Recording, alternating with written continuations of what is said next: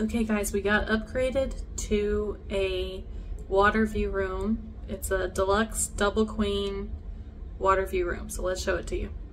Okay, so first walking in, you've got the fancy light switches here.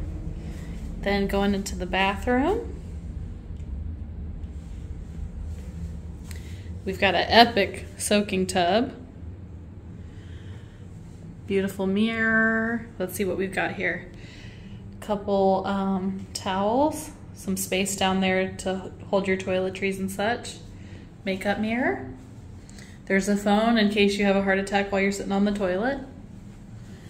A nice shower. Then coming out, you've got a pretty roomy closet here with a robe, and it looks like slippers and some extra storage space, both at the top and the bottom, along with an iron and ironing board. Then you've got Mama C taking a break.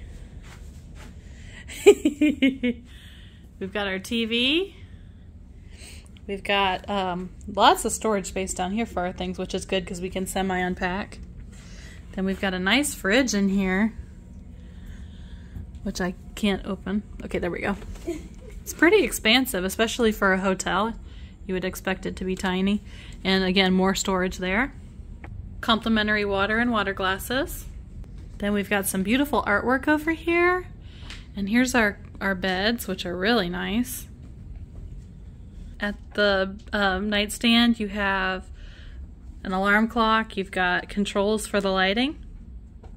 Then a nice place you can sit here and eat if you want to, or look out.